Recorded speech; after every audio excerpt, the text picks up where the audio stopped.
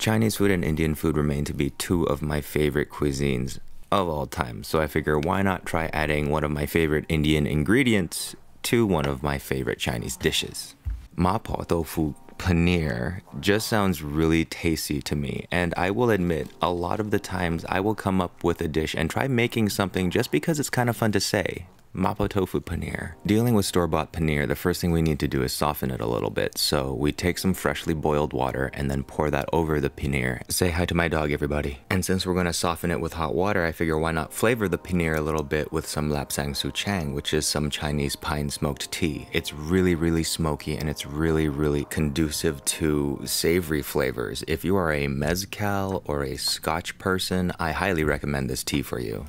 Bringing out a bigger bowl now because I didn't take liquid displacement into my calculations when soaking this cheese, because why would I? That would have only been the logical thing to do.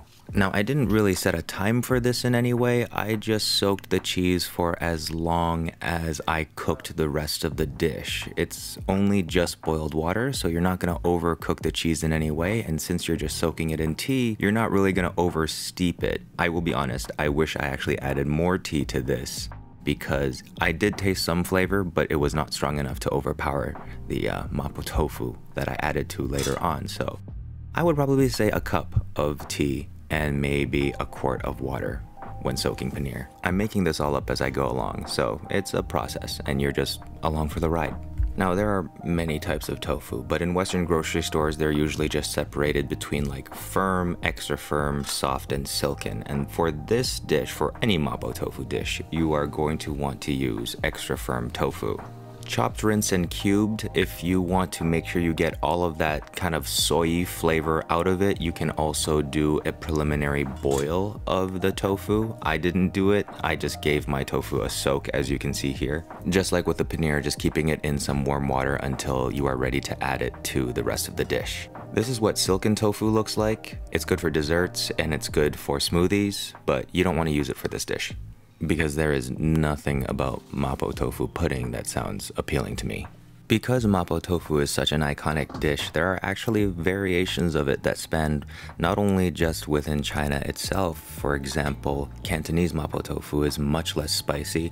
There's also a Japanese version, since they tend to like that dish a lot as well. That version tends to be not spicy at all. To be quite honest, I'm not really sure which version is the one that I make, but it is pretty spicy. The thing you need to do is fry up your chilies and your Szechuan peppercorns together to make kind of like a pasty powder. Fry up the chilies first so they toast really nice, and then add your Szechuan peppercorns, both the green and the red kind, in, and stir that around till you can smell its lemony fragrance. Shortly after, you need to remove that from the heat, because if your Szechuan peppercorns burn, and they can do that pretty easily, they will make everything bitter, and so you have to discard it and try again. Now, normally you would chop these until you get this toasty, gritty powder, but since I have a mortar and pestle and it saves a little bit of time, I just pound it all and grind it all in here, respectfully.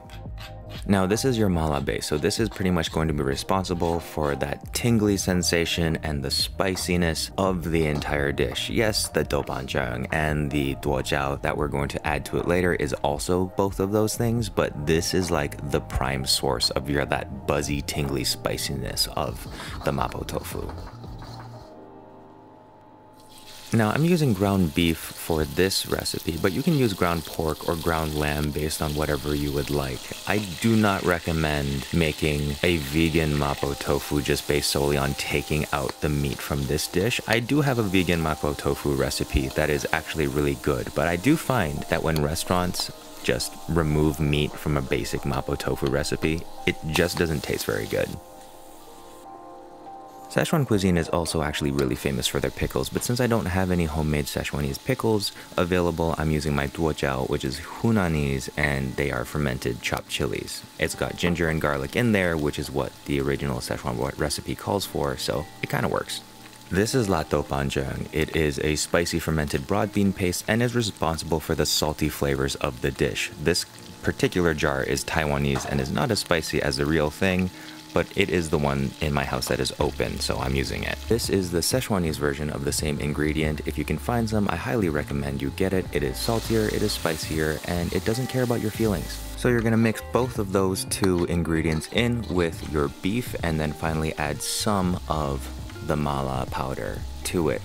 Stir fry all of that together along with some broth. I'm using some superior stock that I had made before because why not? It makes literally everything better. But even if you don't have stock, all the ingredients that are in there already are really spicy. So you could just get away with using plain water, which is what a lot of people do, and it's still a great and delicious dish using just water. I realized just now that I said spicy when I meant to say salty. Oh well. Braise the tofu so that it can get a head start in absorbing all of that flavor, and then gradually, little by little, add in some cornstarch slurry, mixing it in and then letting it heat up a little bit before adding some more in so that it can get to a thickness that you like. You want it to be able to sit on top of rice nicely, but still easily absorb into the rice. Now for the final step, when it's all said and done, turn off the heat and then mix in your paneer. Too much heat will make your paneer get really hard and solid, but since we've softened it up already, it kind of has this texture of kind of like firm-ish mozzarella. It's actually really cool to eat this alongside really soft tofu. It's kind of like a textural difference even though it's kind of shaped the same.